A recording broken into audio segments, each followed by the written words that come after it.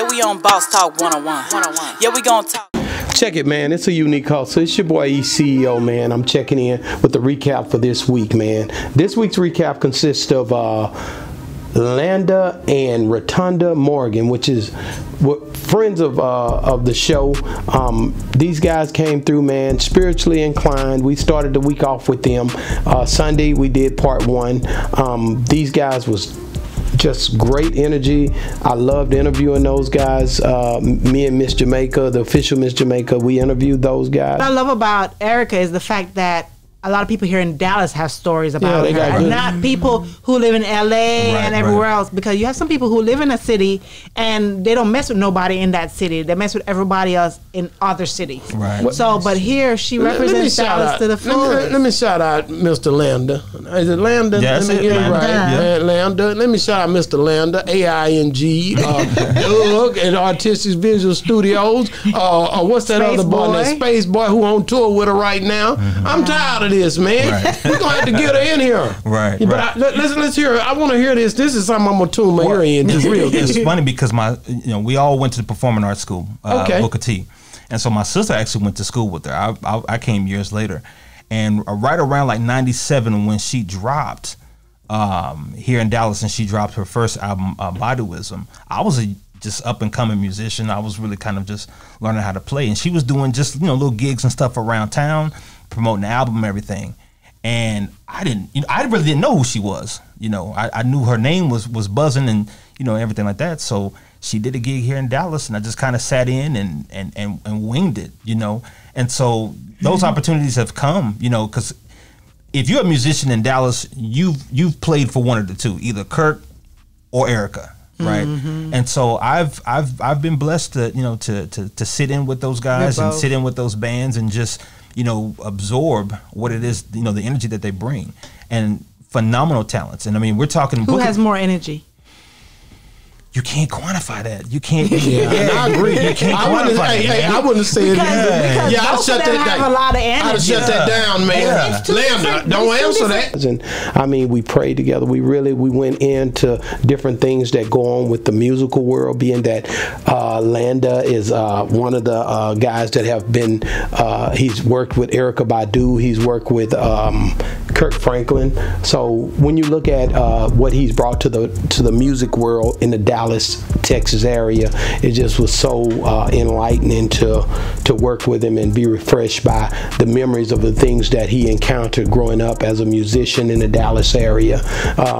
His wife, I mean, I knew her from back home. We're from humble beginnings together, same hometown, so it was great to jive with good people, good energy, been married, been going the distance when it come down to relationship goals, and I just enjoyed the whole thing of dealing with them.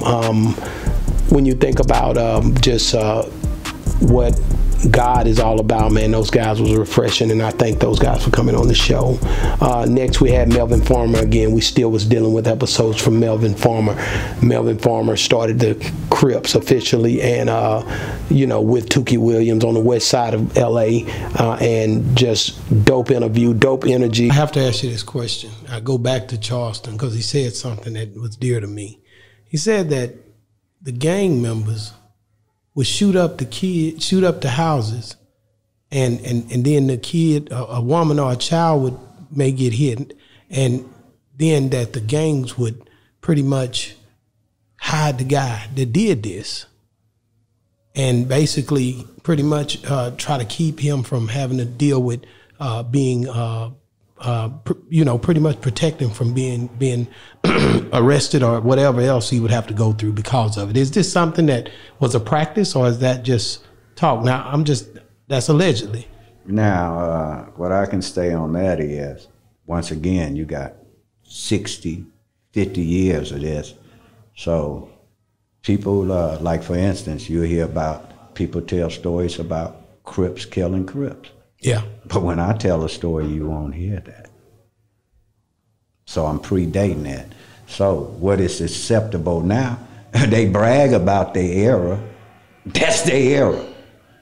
But that's not a reflection of how this started. How it started. Mm-hmm. So they need to hear this about how it was to where regardless of what it was honorable. And it stayed within those. It wasn't no drive-bys, shooting up with no Uzis. We damn near using bow and arrows. I love the fact that he goes back into the community again, and just I love what the way he gave us that interview, and the way we tapped into what was going on in the 70s and the 80s and the 90s when it came down to the Crip culture. Just a dope interview, man, altogether. When you just think about what he brings to the table, he's been in the inner city doing the things that a lot of us talk about, but don't do nothing for those inner communities, and he's one of those guys. So shout out to Melvin Farmer. Next we got OG Bobby Billions, man. So OG Bobby Billions came through, man.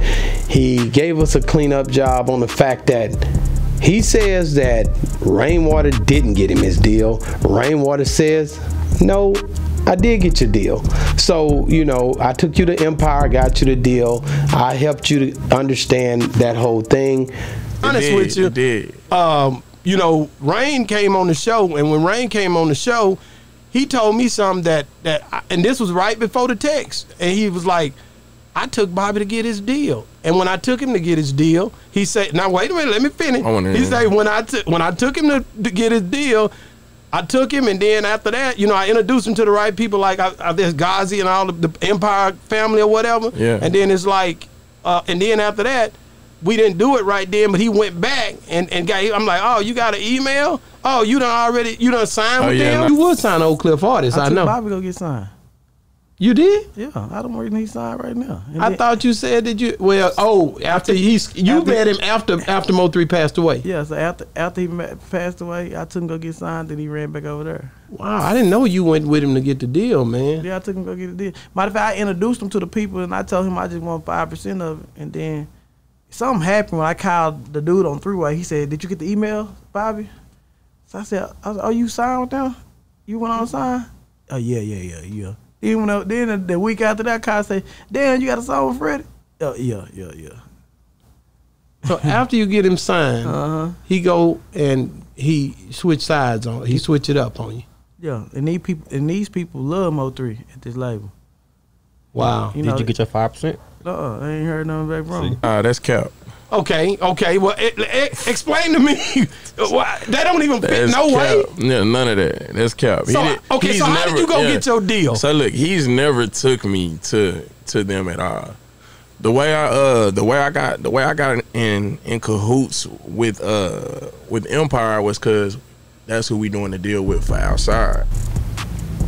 OG Bobby Billions just kind of say they're label mates, but then when you look at it, him and OG Bobby Billions, they get into it about a couple of different things. Ultimately, the ultimate goal is to conversate so we can bridge the gap. There are so many more episodes. Rainwater, Dope Manager, OG Bobby Billions, the Outside song would not have happened if he hadn't have made it himself. It would not have scaled like it did if Rainwater hadn't pretty much worked with Mo3 to get Mo3 on the track. There's so much in that it's crazy, man. But man, those two guys are just back and forth. To top it all off, Say Cheese, you know, he dropped his interview. I got my interview. Some people alluding to the fact that like OG Bobby Billions might have said different things on both interviews, so you have to go check that out. Check out Say Cheese, man. Dope platform. Love the way he puts out the information. He OG in the game. He been doing this. A lot of people took from him. He came and blessed our platform, and he just been in the game a lot longer than us. Got a lot of love and respect for his whole platform. Shout out to that boy Say Cheese. But at any rate, man, them guys are doing their thing, man, back and forth, and hopefully they can come to a resolution, something to say, hey, man. And I did ask both of them, could they ever work together again? That's our main goal, to say, hey, man, can you guys ever come together and work together again? Both of them feel a certain way.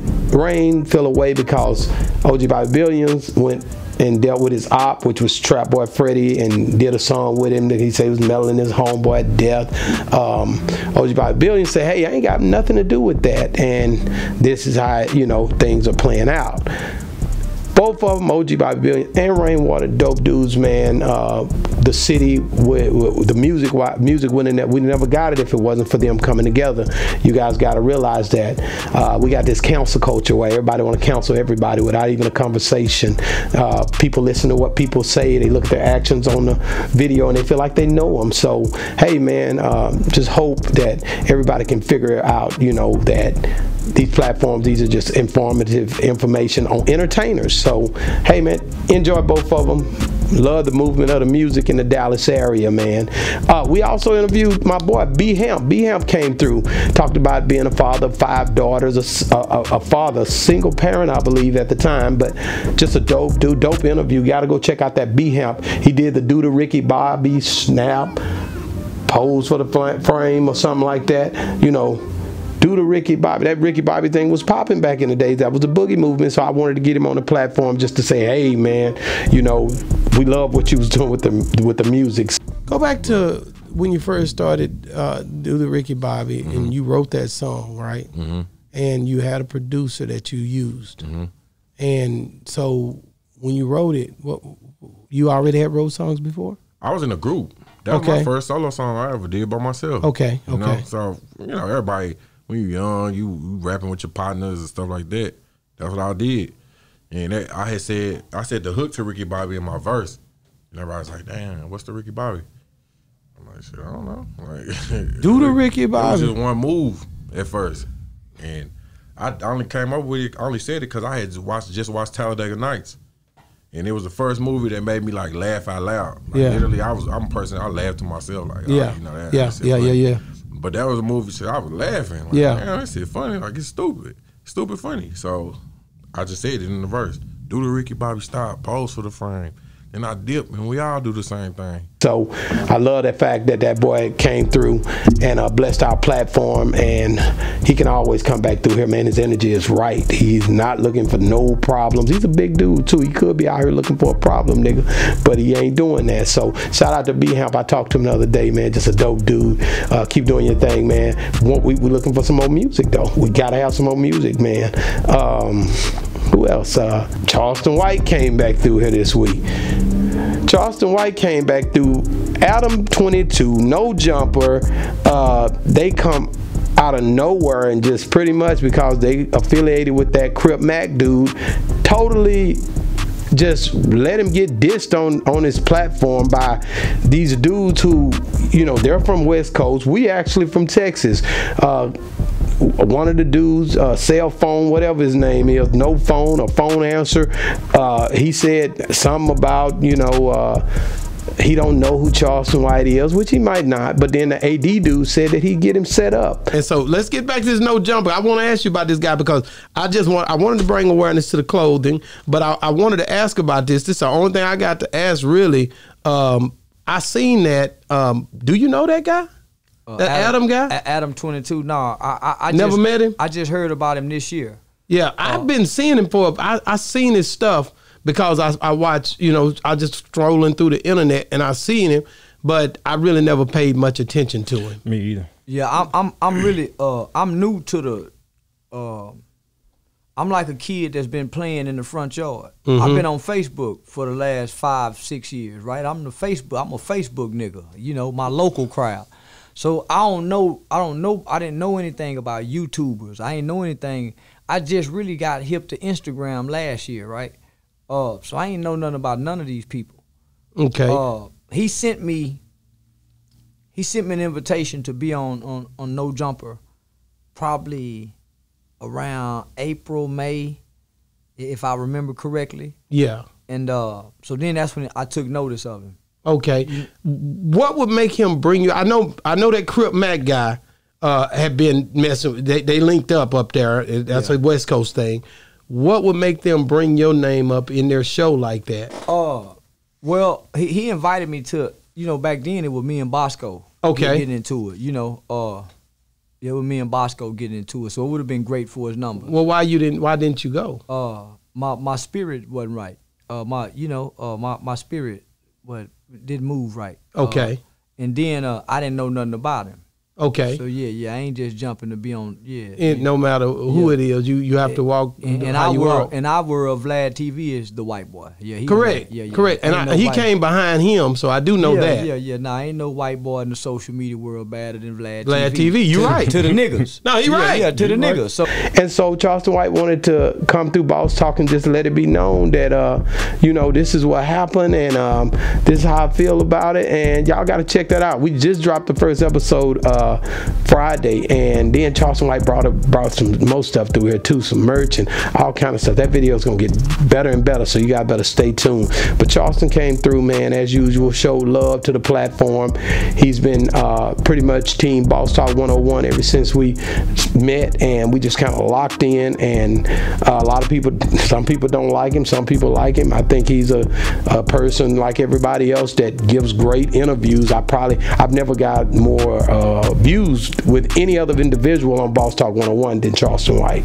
So and he's coming from a place where it's real to him what he feels, and so I mean everybody get their chance to speak, guys. So I mean there's no right or wrongs when it comes to interviewing. You interview the people and the people pretty much that give you the interviews that tell their story. How can you be mad at that? But definitely, man, a lot of people definitely feel a certain type of way about him, but dope interviews. Guys, I hope you're enjoying these recaps. I just try to do something to get you guys to understand what's been going on all week. We drop every day.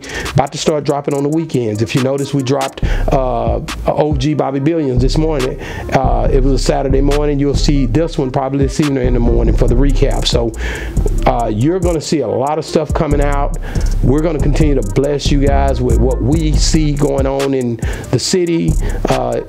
Houston, Atlanta, Chicago, Las Vegas, California, Detroit, Michigan, wherever. Even Jamaica, guys. We're tied in. You know the official Miss Jamaica is from Jamaica, so you could see us posted up anywhere giving you this Boss Talk 101 info. I hope you guys are enjoying the show. Thank you so much for tuning in. Make sure you like and subscribe to our channel. Make sure you let us know if it's anything that you want to see us, some topics you want to see us cover on Boss Talk 101. Let us know in the comments on the recap. The recap is coming every week. Talk to us, guys. We love you guys, man. We thank you guys for tuning in to Boss Talk 101. It's a unique hustle. Yeah, we on Boss Talk 101. Yeah, we gonna talk.